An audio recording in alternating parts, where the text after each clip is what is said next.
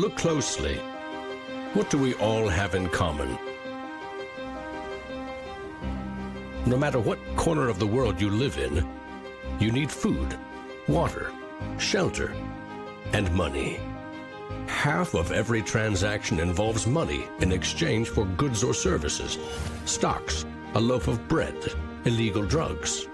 You gotta pay for it.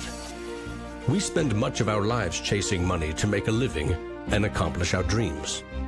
But it's also an instrument of destruction. Some might say evil, driving criminals to lie, steal, and even murder. The existing banking system extracts enormous value from society, and it is parasitic in nature. Money is a catalyst for the worst and the best of human endeavor. Before civilization, we created currency, fuel for wars, the path to power, champion and enemy of innovation. Money is so integral to our society and our global economy that its true nature remains a mystery to most. This is the story of money, perhaps the end of money as we know it. No matter how fat your bank account or how thin your wallet, to us it's all cold hard cash. There are some who want to kill it. Get rid of it. Burn your dollars, your euros, your yen, and transform every penny you have into ones and zeros, digital currency. Entrust it to the web and computers spread across the planet. Magic internet money. It's called cryptocurrency, Bitcoin. Invented in secret, it was a gift to the world. It's not just a currency, but it's actually programmable money. A potential curse on bankers. And there's nothing that the big banks or politicians can do to stop it. Breaking every government's grip on money supply. What the internet did for information, Bitcoin is doing for money. Could it be the new gold? No, you have to really stretch your imagination to infer what the intrinsic value of Bitcoin is. Regulators, the Federal Reserve, the banking system, at least understand this is a thing that they have to take seriously. This is going to change the economic culture.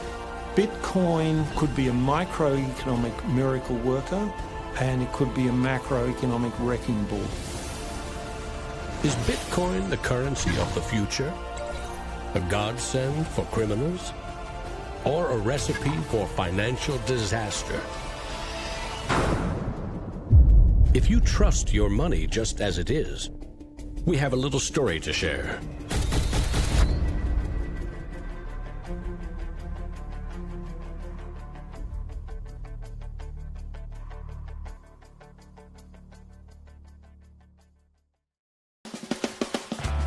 Once upon a time, there was a big party with everyone standing around the punch bowl, drunk. Politicians credited the strong economy to their wise decisions. Businesses jumped into new profitable markets, ignoring risk. In fact, the experts said there was no risk. Then, troubling market data from minor countries spooked the markets. Rumors spread. More bad news rattled housing prices at the heart of the financial world. A major bank went insolvent. Investors and businesses made a run on the other banks, demanding their cash deposits. The largest financial institutions in the center of the modern world were frozen. Assets were seized. Banks foreclosed. A credit crunch threatened the entire world economy. And then, finally, the government stepped in. The largest bank bailout ever. Swift action by the head of state had saved the day. Remember that? No, you don't. It happened 2,000 years ago. Rome, 33 AD. Ground zero for the first recorded liquidity crisis and government bailout in history. The largest empire the world had ever seen was brought to its knees by a banking disaster. Emperor Tiberius used money from the national treasury to bail out the country's troubled banks and companies. History may not repeat itself, but it certainly rhymes. Badly. People in power and their money have always been at the very center of it.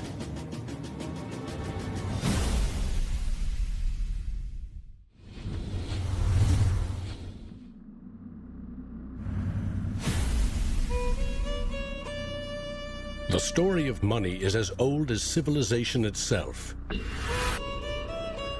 When we lived in small tribes, keeping track of debt was easy. You owed somebody a load of firewood. A neighbor owed you a piece of meat. Credits and debits were kept in your head, a mental ledger. Currency is a language that allows us to express transactional value between people. It's technology that's older than the wheel. It's as old as fire. When humans wanted to trade outside their tribe or village, they needed something everyone could agree had value, something scalable. Enter commodity monies. There were many kinds, but each had to embody the same 5 characteristics. A commodity money is relatively scarce, easily recognizable, can be cut into smaller pieces. You can substitute one piece for another of equal value, and you can carry it around without too much trouble. In ancient Rome, it was salt. The Aztecs used cacao beans. It was whale teeth on Fiji, yak dung in Tibet, shells in Africa and China. Grains, metal, ivory, rare stones, leather, fish. If it had the 5 characteristics of commodity money, someone probably used it as currency. And then you ask, what value do these currencies have?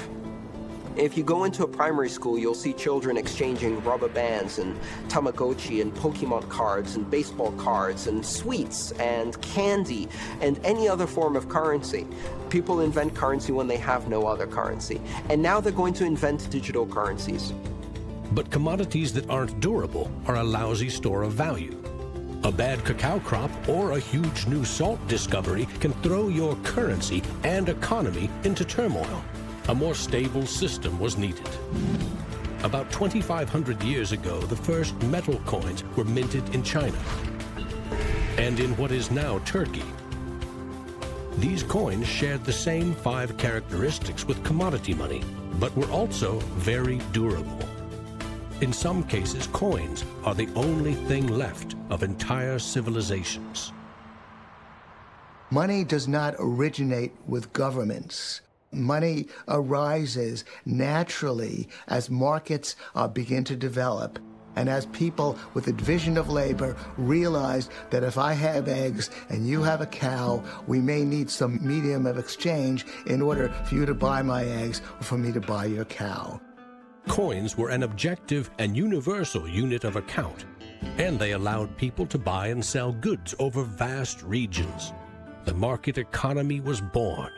Coins worked, but only if people trusted that the king or emperor who issued them wasn't cheating on the metal content.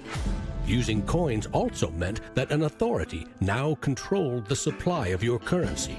Money and political power were inextricably linked, centralized. Minting coins in a steady and predictable manner allowed economic growth and stability. The Wushu coin in China retained its value for 500 years. In Constantinople, the solidus lasted for 700 years. But in those times, the coins didn't have this sort of milled edge. They were flat, and what used to happen was, as coins were passing from people to people would cut little bits off. And in fact, some of the taxation that the kings would do would actually be take 1/8 of the coin off. Taxes built castles and financed military campaigns, expensive hobbies. Soon, royal mints were substituting cheaper metals for silver and gold. This is called debasement, and Europe's kings made a habit of it. The currency of France was debased every 20 months for 200 years.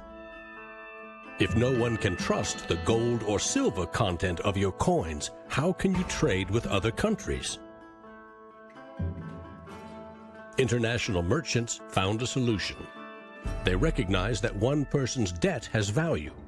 It can be traded or transferred.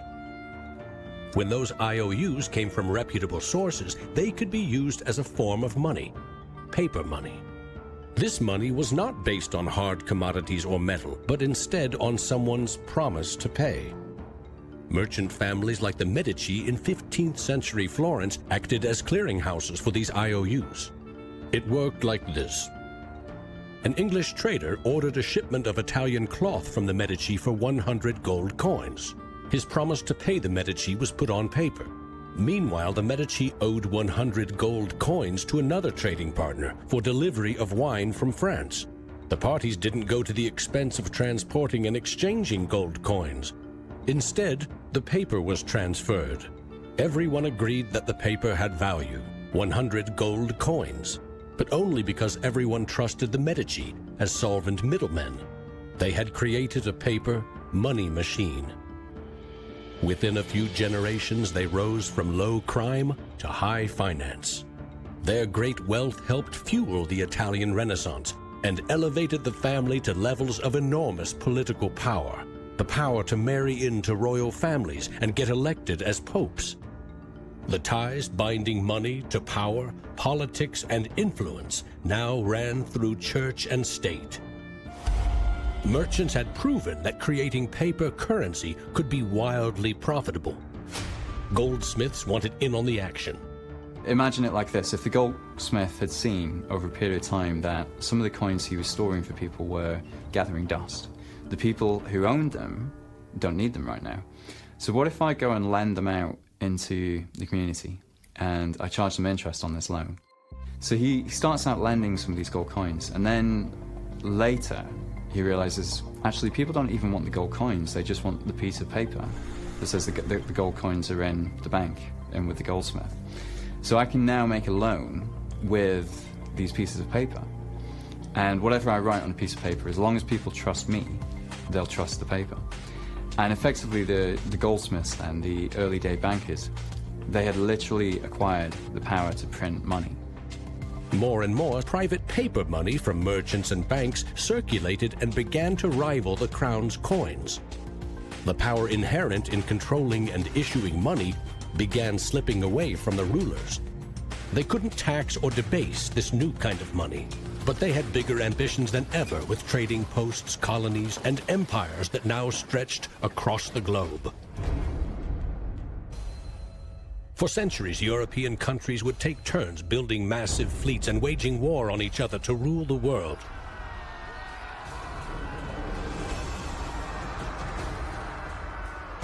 Government wanted to take the people's money in order to finance its wars. That's essentially the history of money. Money and warfare go together.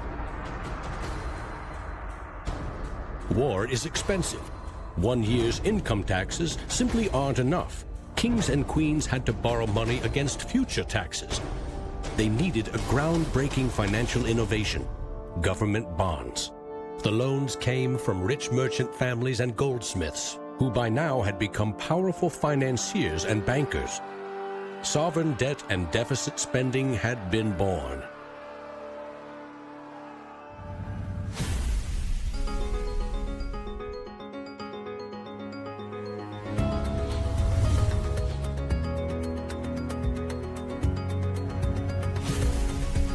In 1694, the Bank of England was established to fund a war against France.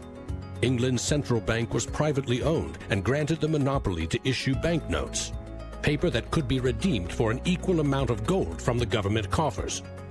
The central bank soon also managed the entire debt of the crown. Money has been a tool of sovereignty for centuries. Being able to issue currency gave you the power, but it also gave the value to that monetary supply by backing it with a force of state, with essentially the debt of state. When the U.S. won independence from Britain, the first article of the new Constitution gave Congress the exclusive right to coin money. This currency's value was tied to gold in government vaults. From 1781 until the Panic of 1907, the financial system of the U.S. was an economic petri dish. Brief central banks, state banks, private currency, government currency, depressions, strong growth, recessions, regular boom and bust cycles. The long term, as far as capital is concerned, people want predictability. People want stability. From the back of that, they can plan. Now, it's very hard to plan in the long term with such a level of volatility. In 1913, bankers and politicians decided that it was in the country's best interest, and theirs, to have a permanent central bank. They created the Federal Reserve. Among its jobs, expand or contract the supply of a single national currency, the Federal Reserve note. The dollar was tied to gold, and strategic control of it would avoid booms that lead to busts. At least that was the plan. Then came 1929. I think that's an interesting thing. This one piece will make 52 layers. Watch on mobile devices or the big screen. All for free. No subscription required.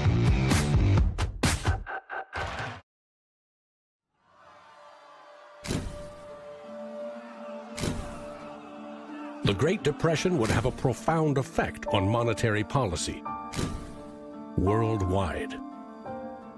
I shall ask the Congress for the one remaining instrument to meet the crisis: broad executive power. Soon, the Fed had printed nearly all the money it legally could to pump life back into the economy. It needed gold to fire up the mint. So in 1933, President Roosevelt issued a controversial executive order, forcing all U.S. citizens to sell their gold to the Federal Reserve at a fixed price, or go to prison. The Fed offered far more cash to foreign governments for their gold. Many jumped at the offer. Gold flowed in, and dollars spread across the globe.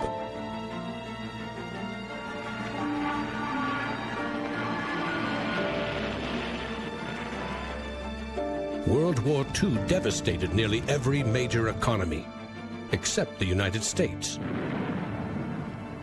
The military and industrial juggernaut emerged as the global financial superpower.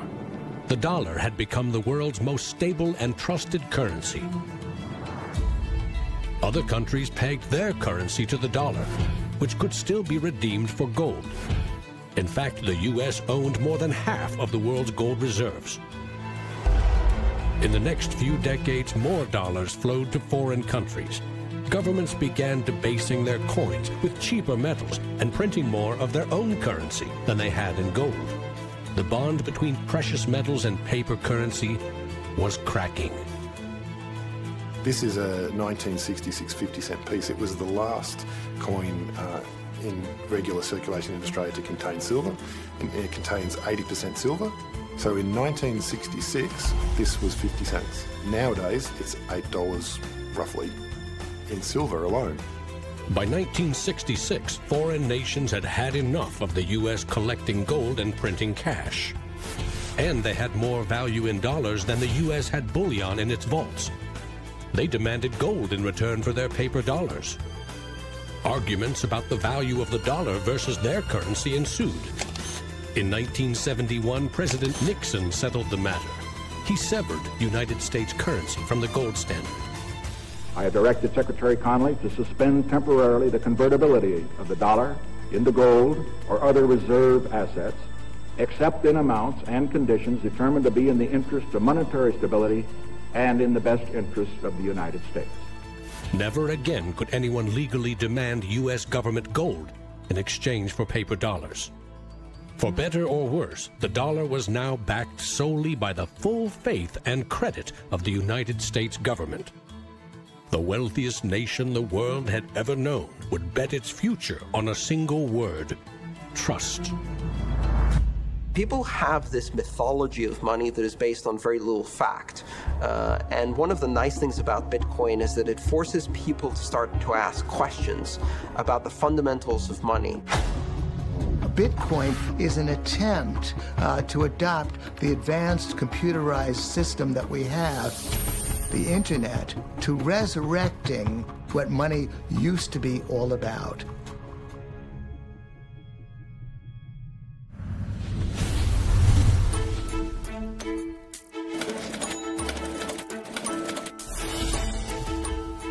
I think our dollar policies, our monetary policies, our fiscal policies have absolutely created a nation of debtors.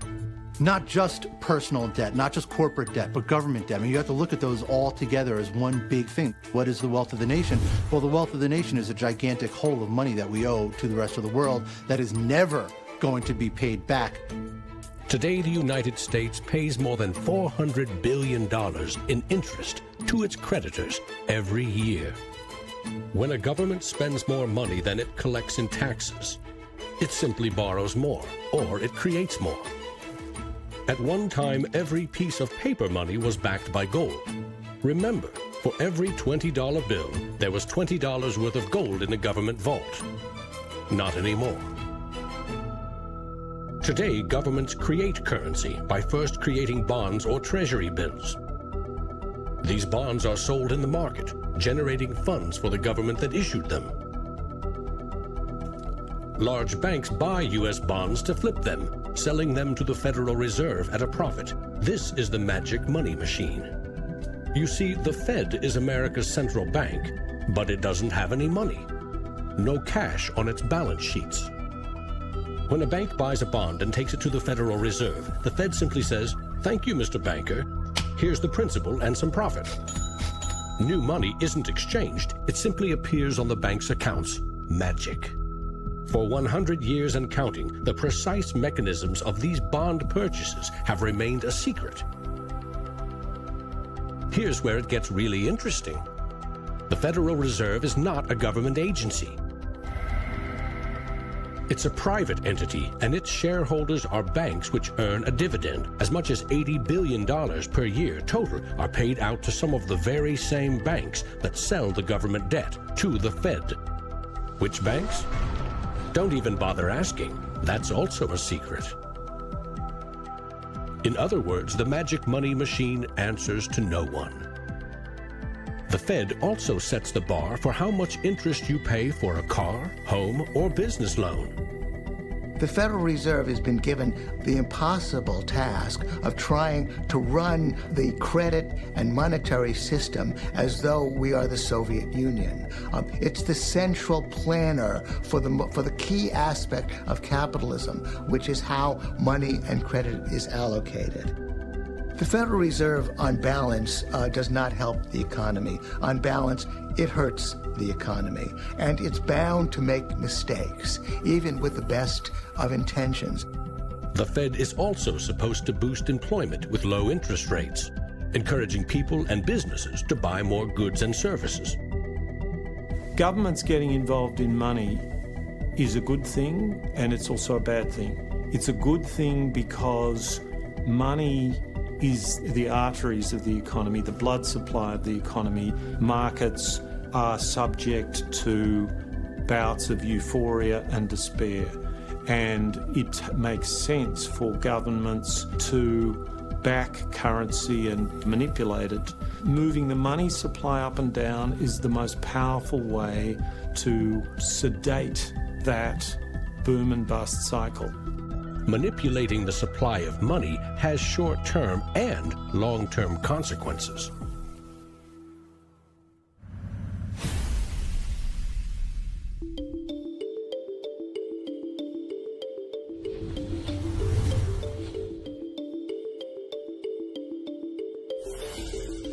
Central banks aim to create new money carefully, strategically, and very, very slowly. Releasing more money into the economy causes prices to rise, ideally by 2% every year. That's supposed to foster economic growth. But 2% inflation means the buying power of one cash dollar in your pocket today will be 98 cents next year, and less nearly every year to come. Since 1913, when the Federal Reserve took over the United States dollar, we've seen that the United States dollar has decreased in value 98%. Inflation is a far higher tax because on your income you pay it just once. If inflation is 2%, you're paying a 2% tax on your net worth every single year, your net worth held in currency. So, what does that mean? If you earned $1 in 1913, you could buy 16 loaves of bread.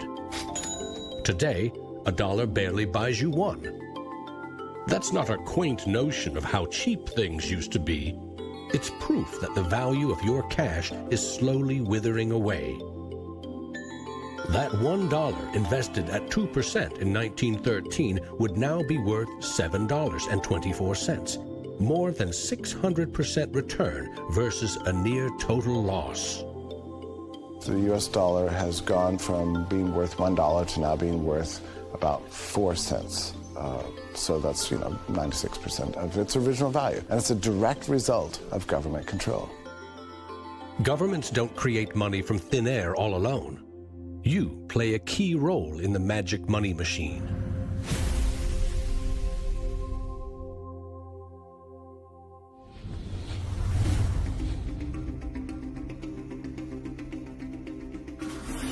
It's not really the central banks that are the problem. I mean, they're part of the problem, but the real problem is that we've given the power to create money to the same banks that caused the financial crisis. We put our paychecks and savings into a bank account and draw from it as we need it. The banks are custodians of our money. Right? Wrong. It is now the property of the bank on their balance sheets. They can do just about anything they want with it. For example, create new money. Here's how. Your bank account shows $100, but the bank only holds $3 and loans $97 to Bob to buy something. In the bank's computers, you still have $100 in your account, but Bob now has $97 of new virtual money in his account. Just digits on a computer screen. There's no cash, no gold, or anything else backing up the new numbers in Bob's account. Just his promise to pay it back. This is new money created as debt.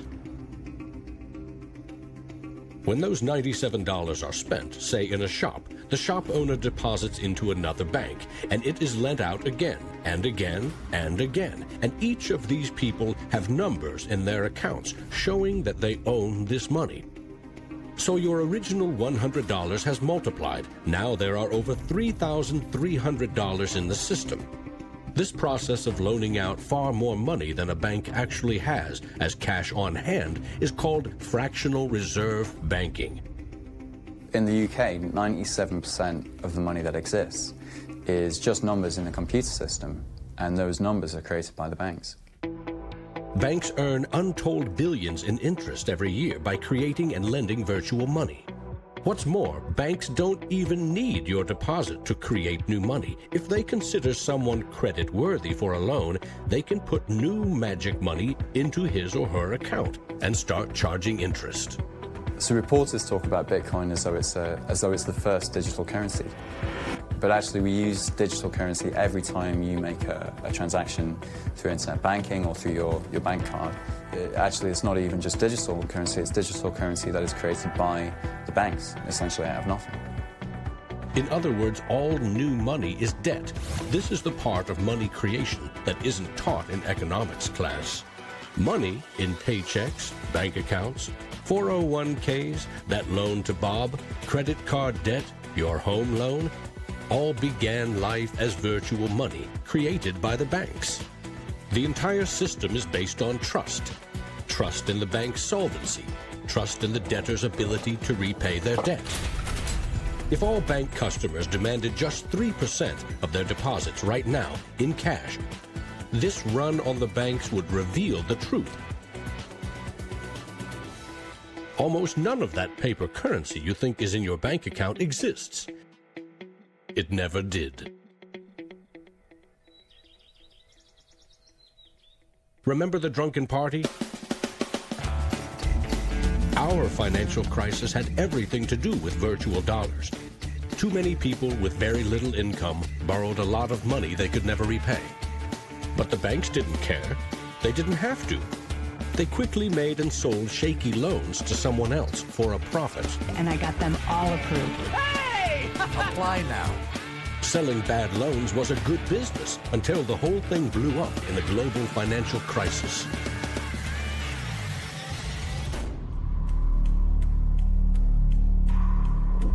The magic money machine destroyed 30 million real jobs. The United States alone lost $16 trillion in household wealth, and the banks foreclosed on more than 1 million homes.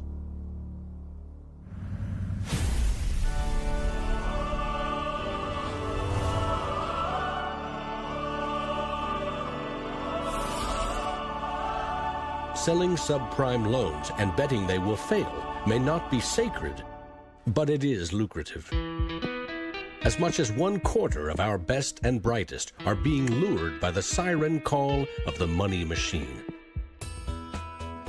Instead of science, engineering, or medicine, they chose a career betting with other people's money. To get rich quick, very rich. And sometimes they take shortcuts. Getting by on a nickel and a dime. Money has a funny way of bringing us down. They say it makes the world go round and around. My ancestors in Greece talked about the corrupting influence of power. And nothing has changed in these 3,000 years. When you give control over massive amounts of money to a few individuals, they will take advantage of that control. Banks today are factoring in fines and money laundering and all the rules that they break into their cost of doing business. JP Morgan is today coming out and saying that Bitcoin is not a legitimate way of doing business. Banks today are tied into a system that is completely rigged to basically harvest money from the entire global economy and pump it into the hands of very few. Don't get consumed by greed.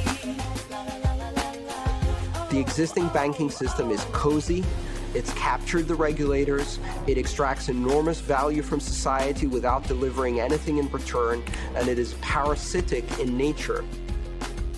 The banks play a very pivotal role in an economy. You look at any successful economy, it has successful banks. There's a very close correlation with banking profits and the economy as a whole.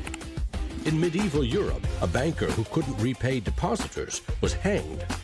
Today, that same banker would get bailed out, paid bonuses, and enjoy some tax benefits too. To date, no senior U.S. banking executive has been charged for selling the bad loans that fueled the Great Recession.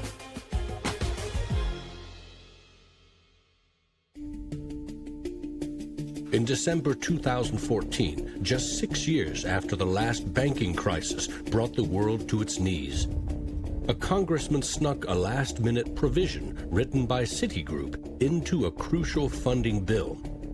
The provision allows the largest U.S. banks to once again make risky derivatives bets with bank deposits.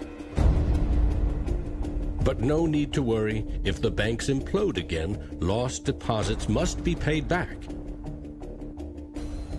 by U.S. taxpayers.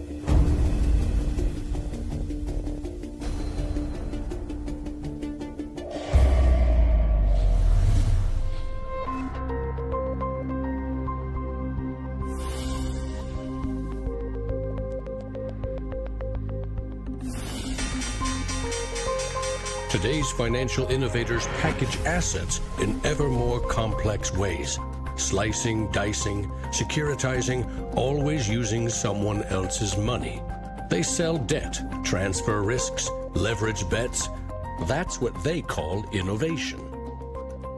When you're talking about financial innovation, Bitcoin certainly is a very good example of innovation. But there's also been other innovations that people a bit closer to the world of finance would cite as good examples. An example of that would be the original swaps market. From there moving on to the credit default swap. It is an excellent example of financial innovation, but also if it's used incorrectly, it can create a lot of problems, as we've just seen. History teaches that the most revolutionary and disruptive innovation nearly always comes from the fringe, not from corporate cubicles. True innovators see the world differently. They see the big picture, creating new products and entire systems that lead to new industries. Steve Jobs called them the square cogs in round holes.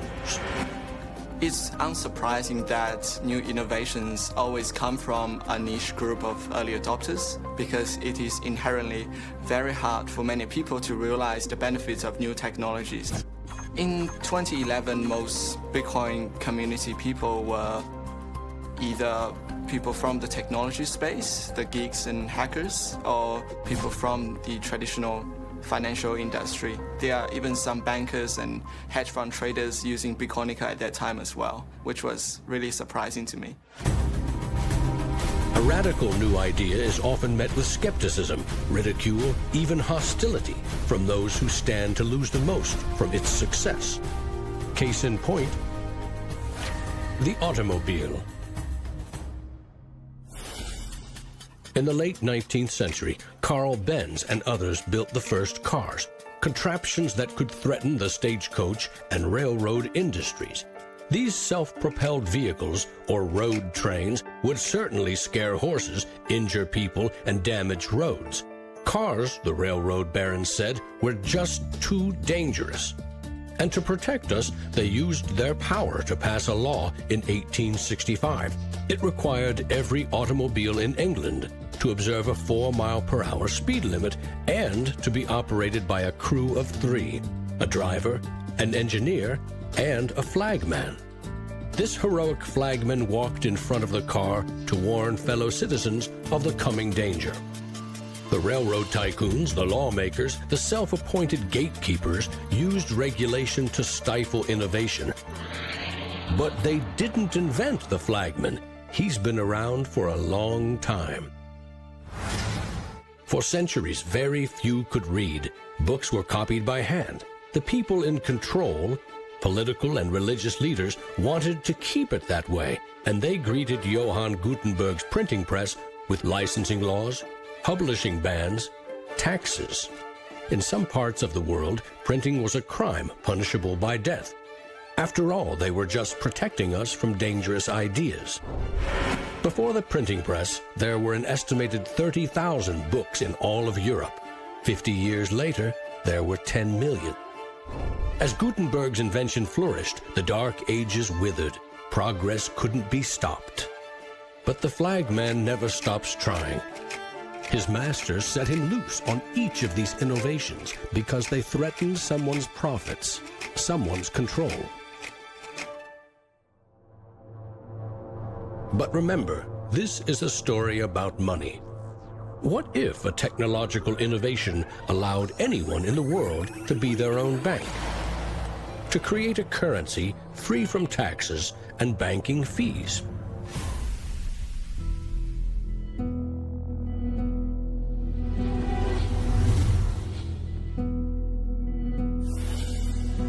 The U.S. Constitution forbids citizens from printing or minting their own currency, competing with or undercutting reliance on the U.S. dollar. In 1998, Bernard von Nothaus decided to test the resolve of the federal government. The Liberty Dollar was available in gold, silver, platinum, and copper. It was available in 3 forms, both in specie, in other words, gold and silver, in paper, as warehouse receipts, and in digital form. Obviously, the government didn't like it. They arrested me and convicted me of counterfeiting, fraud, and conspiracy, and I'm currently awaiting 22 years sentence in federal prison. Lesson learned. At a hackers convention in the Netherlands, there was a young hacker there who used the alias of Satoshi Nakamoto.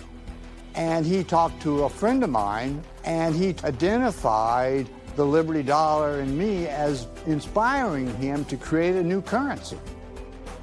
Bernard von Nothaus's arrest for creating private money may also have inspired Bitcoin's inventor to keep a lower profile, publishing the invention under an alias and vanishing. Part of me is interested to know like who Satoshi is. Maybe that's part of the mystique of the story. It's completely irrelevant to the functioning of Bitcoin because we have the code to read, but it would be kind of fun to know. Who is Archimedes? Who is Euclid? We don't know. We don't know if Euclid was one person or multiple people. And you know what? It doesn't matter. Euclidean geometry works whether I know who Euclid was or not, whether Euclid was a moral and good person or whether he was a corrupt plutocrat and a bastard.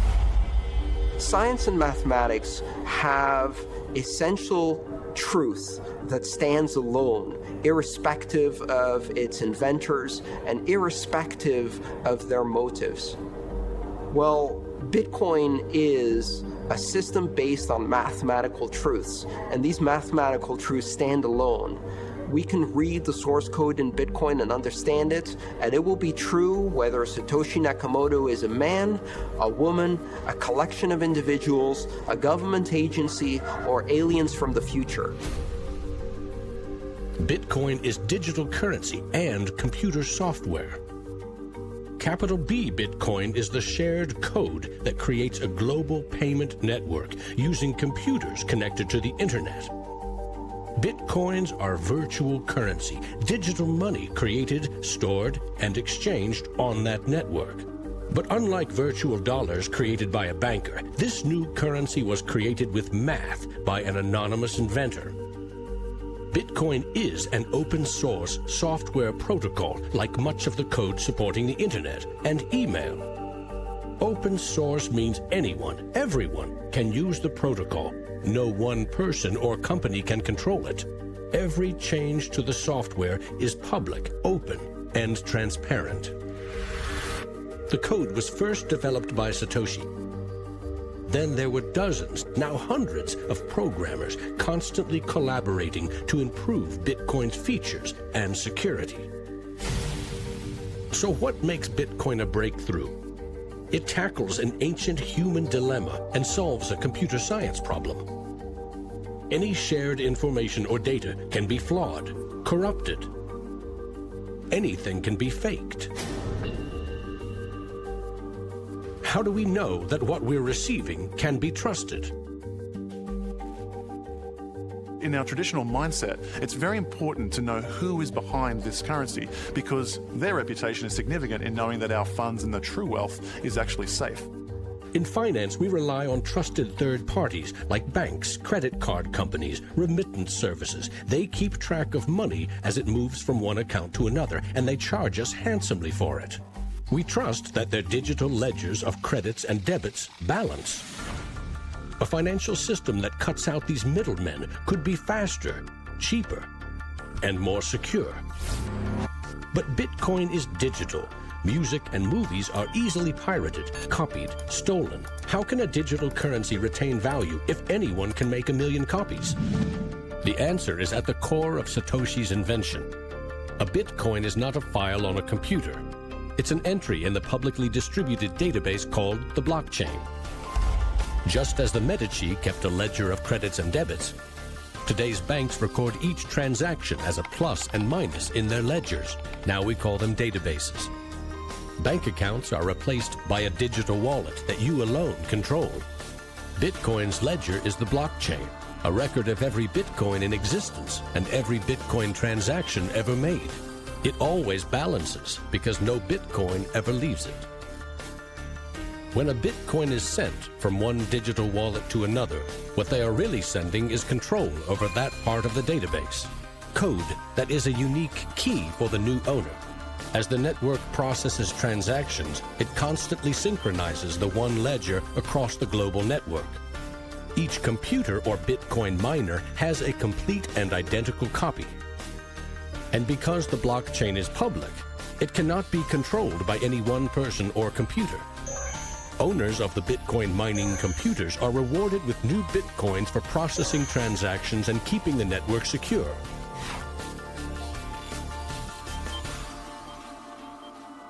In other words, the Bitcoin network replaces banks and bankers. Today, the combined computing power of this global network is greater than the 500 biggest supercomputers combined, times 10,000. And because every transaction is verified and recorded by the network, a Bitcoin cannot be forged. Digital currency cannot be debased with cheap metals or printed by the billion at will.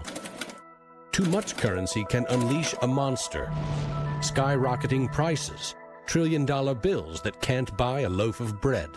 There's a big movement in the U.S. demanding that the Fed be audited so we can find out what they're doing. Nobody really knows how many dollars are in existence, for example. Ben Bernanke created several trillions of dollars over the last several years, but nobody really knows where they landed. At any time, for any reason, the central banks can print as much money as they want. They call it fancy things like quantitative easing. And when they do that, it makes the dollars or euros or yen that you and I have worth less. So if the world starts using Bitcoin as their currency, it can't be controlled by central bankers or politicians. Remember, central banks create money to boost the economy and try to pull it back out before inflation heats up. But no one knows how much magic money global banks are creating to boost their profits with questionable loans. Bitcoin is completely the opposite. It's totally transparent. You know exactly how many exist. The computer code behind Bitcoin has a built-in brake pedal, cutting the creation of Bitcoins in half every 4 years. This ensures a transparent, controlled scarcity and ultimately limits the total number of Bitcoins to 21 million. No lobbyist, no politician, no banker can create more or change the mathematical rules dictating their creation.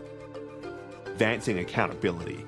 And that's one of the things I think is most exciting about Bitcoin and the technology behind it, is not so much that it will supplant the dollar or that it will supplant government itself, but that all of a sudden there's a competitor to government, and that government itself now needs to look over its shoulder more than it did. This new digital currency can be purchased online with a credit card or in person with cash. And it has the 5 key characteristics of money. But is it a store of value? Is it stable, or will it diminish over time, like a commodity rendered useless or a crop that fails? The ultimate power of a cryptocurrency is unleashed by mainstream adoption and an ever-growing volume of transactions. With Bitcoin, the currency has been created much more slowly than other currencies. And the effect of that has been to turn it into what is essentially a speculative asset. If you ask a lot of Bitcoin enthusiasts whether they're spending the currency, they're not. They're sitting on it and waiting for the price to go up. It isn't a currency if you don't use it to pay people.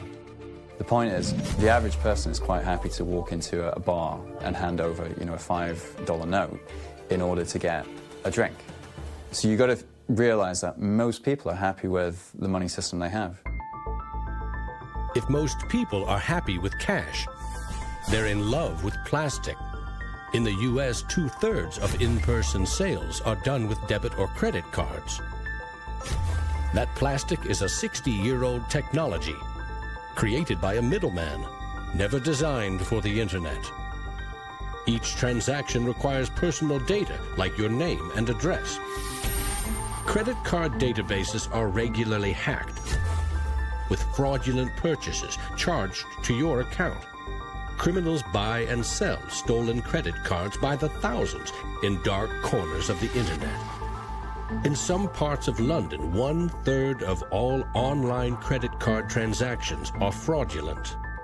Card issuers don't hold you responsible for fraud, but protection comes with a price. 2 to 4% in fees. That's $50 billion a year. The issue with credit cards from a merchant's perspective is there's a lot of risk. If they take a credit card, there might be a chargeback, there might be fraudulent purchases. In fact, there's hundreds of billions of dollars every year in fraudulent purchases. A Bitcoin purchase is done for pennies, but there are no protections. If you lose your passwords or are fooled into paying the wrong person, you can never get your money back. It is like digital cash. For a seller, this means no chargeback risks. For an e-commerce company like Expedia or Overstock, cutting credit card fees can double their profit margin. You could not miss the point more effectively than by thinking of Bitcoin as a currency and payment network that will make shopping easier for the first world. Bitcoin is about everything else, everywhere else. There are 2.5 billion people without a bank account. With Bitcoin, a mobile phone with an internet connection is now a bank with access to the global marketplace. What happens when Bitcoin services and infrastructure and Bitcoin wallets and payment processors start going into these countries? These people will be able to gain benefits from trade where they could not previously. These people will be able to send money home, international remittance, which is one of the major pain points of the current financial system. Yeah, if I send $100, with banks, it's going to cost me 20%. Western Union is going to cost 10%. Other options that are competing with Western Union is still going to be about 5%. And if you are sending to really remote areas, it's going to be anywhere between 15 and 30%. So in terms of money remittances, it's going to be a game changer using Bitcoin. You do not need a bank account. You just need an internet connection and a wallet to get set up. It's a tool to give people an access into the global ecosystem and give them a promise for an economic future, and specifically provide a way for them to not be dependent on a government that could shut down their bank accounts or even could go into their bank accounts and take out finances. Goldman Sachs came out with a report and they basically looked at if you were to replace all transactions globally, so FX, bank-to-bank transactions, with the Bitcoin protocol, and still charging 1%, mind you, it would save the global economy $200 billion, so not million, $200 billion a year in saved transaction costs, which ultimately goes back into the hands of the consumer. An international wire transfer can take up to 4 days. Yet the internet allows us to instantly and globally share text, pictures, videos, anything digital. Why not money? Money which we now know only exists as digits in a bank's database. Wouldn't it be great if you could send Bitcoin transactions just simply via a tweet? For example, you would say, at the end of money, $1 worth of Bitcoin. And so we built just that. All you have to do is hashtag it with Tippercoin, press send, and our Twitter bot will process the transactions, notify you, and give you a link. And this will allow you to either withdraw your Bitcoins or send it to someone else. With Bitcoin, you can send $1 or $1 million worth of value anywhere in the world. You can do it for free, or you pay the Bitcoin network fee, which is still just around a penny. And there's nothing that the big banks or politicians can do to stop it. A cryptocurrency that can only be created and transferred with computer networks may be the next step of the digital revolution. The rise of machines, self-driving cars, drones, robots that rely less and less on humans. What I often think is that the future of Bitcoin or digital currency from a broader perspective is really about machine-to-machine payments. So by the time you have an unmanned taxi driving you around New York and then going to power up at an unmanned power station or going to get repairs at an unmanned auto shop, you'll see the machine-to-machine payments done with some sort of digital currency.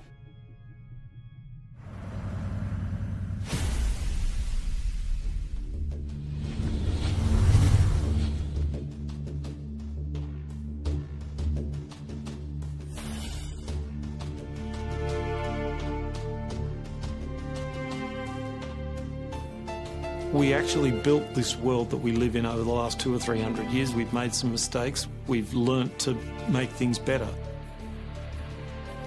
The idea that there's some magic key, that if you just sort of stop doing a few things, that there'll be this perfect order that will settle, is a very childish, ideological delusion, in my opinion. But that is not to say that Bitcoin isn't an exciting thing. It's a terrifically exciting thing. But we have to try and engage with it with working minds, not with magical thinking. People are suggesting that it's going to be another world currency, rivaling the dollar or the euro or the yen. I think that's not going to happen. I prefer to trust the banks or the central government compared to the Bitcoin is because someone's accountable. Whereas with the Bitcoin, it's completely deregulated. There's no central control. There's no one held accountable. It is a free float. It's purely demand and supply driven. Mr. Williams? So clearly this is not a currency. Currencies don't behave like this. But what this is a high-risk speculative commodity. So for the entrepreneurs, the bankers, the governments, and everyone else studying and watching Bitcoin, all I have to say is that there will probably be a lot of volatility and an upward trajectory, and to buckle up.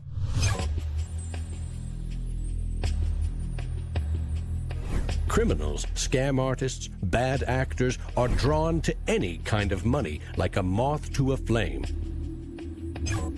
Silk Road was a marketplace that was online. It existed in the underground web. Now, this marketplace allowed people to sell things that were illegal to governments. Fake IDs, pirated music, Bibles in North Korea. Are cryptocurrencies inherently bad, or just the newest tool to acquire the forbidden? Porn is illegal in Iran. Well, there's a few percentage points of sales on Silk Road was to sell porn to Iranians. Now, a much broader one that gets a lot of press with regards to Silk Road is drugs. I've been doing research over the past couple of years into the online drug marketplaces in the darknet using Tor and Bitcoin as technologies to enable illicit drug transactions. We did a global survey of drug users, and we had over 20,000 people respond to that. And the majority of those people were buying traditionally illicit drugs, ecstasy, cannabis. The FBI brought down Silk Road. It certainly hasn't stopped the trading of illicit drugs online. A lot of people want to criticize Bitcoin for being used for illegal things or illicit things, but if you look at it, the most popular currency in the entire world for doing bad things is the US dollar. If you think of Bitcoin as a platform instead of a currency, then you really begin to see the potential it has. The ledger, which cannot be forged, it cannot be changed, and is universally accepted, is genius. There will be Bitcoin technology forever, and it'll have applications for years to come. Creating a secure global payment system may just be the beginning. Patents, contracts, land titles, proof of ownership can be baked into Bitcoin, securely held in the public ledger. I read up more about Bitcoin, I played with the source code, I built some things that I realized this is actually a very, very powerful protocol. It's not just a currency, but it's actually programmable money. The digital age has fundamentally changed the world. We have embraced digitized music, film, medical records, communications, the internet. The free exchange of information and currency can fuel revolutions, help in a disaster. But our money is shackled to the 20th century, manipulated by governments and banks. The champions of Bitcoin ask us to imagine payments without a middleman, investments without a broker, loans without a bank, insurance without an underwriter, charity without a trustee, escrow without an agent, betting without a bookie, record-keeping without an accountant, global, secure, nearly instant, and free. Is it fantasy or the future of money and commerce?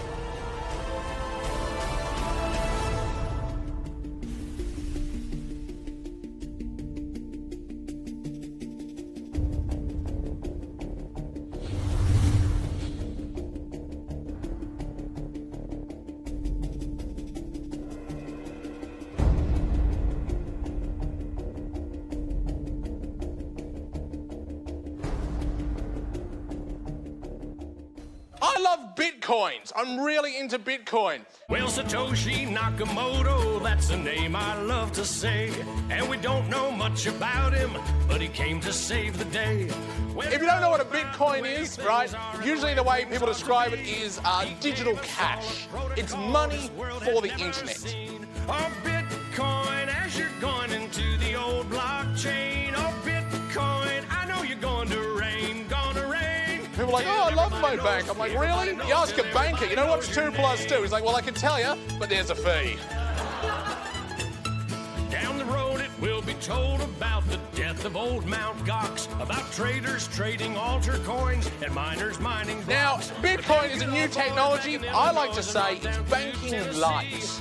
All of the convenience, none of the evil. Bitcoin, as you're going into the old blockchain. Oh, Bitcoin, I know you're going to rain, till everybody knows, You know, when I go online and I buy, like, I don't know, a pair of socks, if I pay with a credit card, I'm just buying socks, right? If I buy those socks with Bitcoin, it's a revolution. I am sticking it to the man.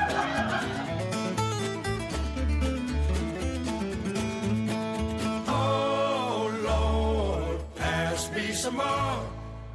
There's always people who are not ready to get into the new technology. You know, like when the internet came out, there was people going, nah, I don't think this is going to be popular. And then email came out and people were like, nah, this isn't going to catch on. And now Bitcoin comes out and people are like, I don't think, I'm like, aren't you sick of being wrong? Get on this train, you know?